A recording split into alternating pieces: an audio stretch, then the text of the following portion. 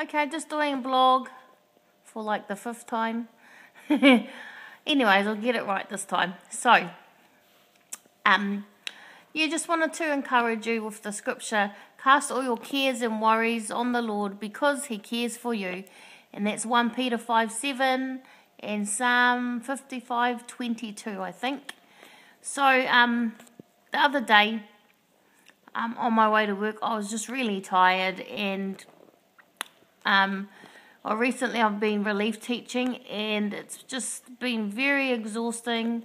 I've been a stay-at-home mummy for 10 years, and then relief teaching nearly every day. It's a blessing, but also, yeah, again, just very tiring. And so the other day I just prayed that I'd get a rest, and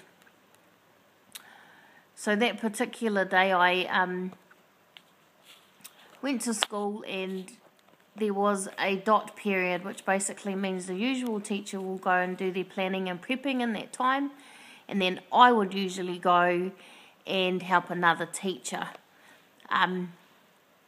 So that day I went to see the coordinator, and instead of being sent away somewhere, she gave me that rest time, and I was just so thankful, and it was such a relief and answer to prayer, and just a really nice reminder for me that God really does care about the things that we care about. And so hope that encourages you, and bless you heaps. Bye.